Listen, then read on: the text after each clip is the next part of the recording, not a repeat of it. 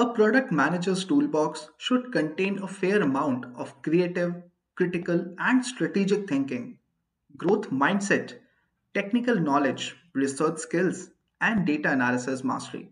You also need an underlying methodology that spans across your organization and helps you tame the wild beast called product. Because a product team is not on an island, you collaborate across departments and get actively involved in development, design, marketing, sales, customer success, growth, you name it. Put that all together and you will get a solid ground for efficient planning and strategizing.